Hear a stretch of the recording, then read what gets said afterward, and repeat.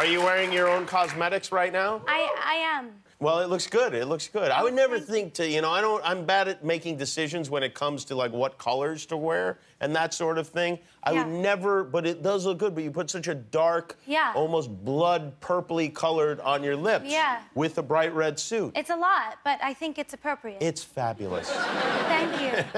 You have your own there. I do, yeah. You get now. What is the difference between lip gloss and lipstick? Well, the lipstick is a stick. And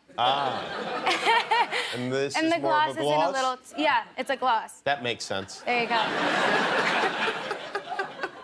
Do they have flavors or anything like that? That one smells really good. Can you eat it? I wouldn't. Yeah. But the plus side is that MAC Cosmetics always smell really good, too. And the reason we are mentioning this is because the proceeds go to MAC AIDS to benefit the research. Now, you have such a huge following on Twitter. How many fans do you have on Twitter, followers?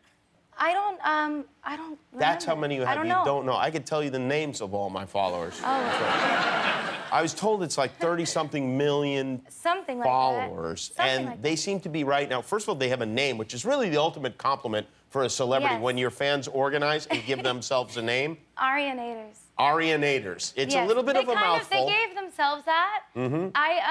I originally was calling them the Ariana Army, and then I was calling them Tiny Elephants. I don't know how that came about, but it stuck for a while. And yeah, that's them. They're amazing. I think Ariana Army was better, actually, because Arianator sounds like something you'd buy at, like, the AutoZone. Yeah. And they seem to be very preoccupied now by they're very busy. The title of your album. Oh, and, my God. like, this is happening. Some controversy there, right? Yes?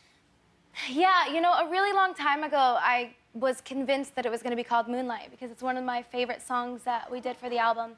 And now, as we're wrapping things up, of course, I've sort of been writing and singing, and we're at the final, you know, stretch. But they liked Moonlight. Well, I don't know. I think maybe. Maybe they just liked it because I liked it. I don't know if they really did or not. They might be not telling me the truth. I don't know. But now there's this other song that has sort of, like, thrown me for a whirlwind, and I love it so much, and it's just sort of Which song is that? Oh, if you say, are they going to then get mad at you again for changing it? I don't know if I want to share it yet because they haven't heard any of it. The thing with Moonlight is I let them hear a little bit of it, but the thing with the other song is they haven't heard it. It sounds like you have to be careful. Like, it sounds like you're living in fear of these people. No, I just care about them a lot. I see, okay.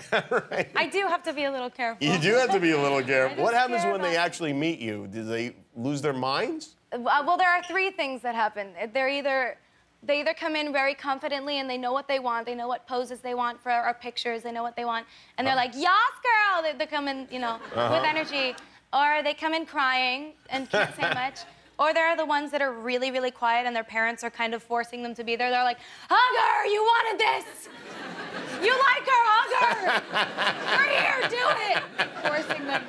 And it's just... That's the worst one, right? Yeah. I'm like, it's okay. I don't have to. It's gonna be weird though. It's like all of a sudden there you are for real, and and I can understand. Have you done that with anyone? Is there anyone you've had that experience with? Yes, my all-time favorite artist is Imogen Heap. I'm in love with her. I'm obsessed with her. She's incredible. She's a genius, and I've loved her forever. And there was an email that came in that was like, "Hey, Imogen heard that Ariana has a concert in the UK and would like to have her over for dinner."